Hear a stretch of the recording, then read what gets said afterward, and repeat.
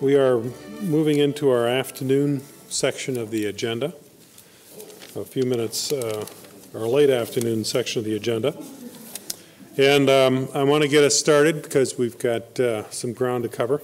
We not only have some presentations yet to hear and discuss, we also need to be thinking, particularly the roundtable members, in terms of your reflections and insights on the entire day, not only the presentations we're about to hear, because we're going to conclude with that discussion.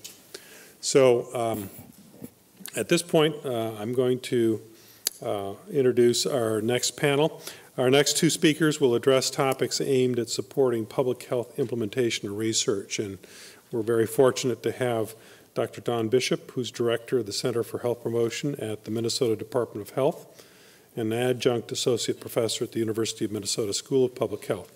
He has served as principal investigator on several National Institutes of Health research studies to design and test behavioral and environmental change programs that support healthy dietary choices and increased physical activity in preschool and primary school settings with diverse student populations. And as a fellow Minnesotan, I'm very glad to see him here in California.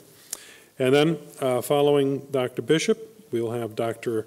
Olivia Carter-Pokris, who's an associate professor in epidemiology at the University of Maryland, College Park School of Public Health. She's focused her research, service, and educational efforts to support translation of epidemiologic research into policy and practice to improve Latino population health. And as with our previous panels, we'll have both presentations first, and you'll notice that Melissa is now back from her break as well, and she's got the guidance with respect to prompting you with respect to timing.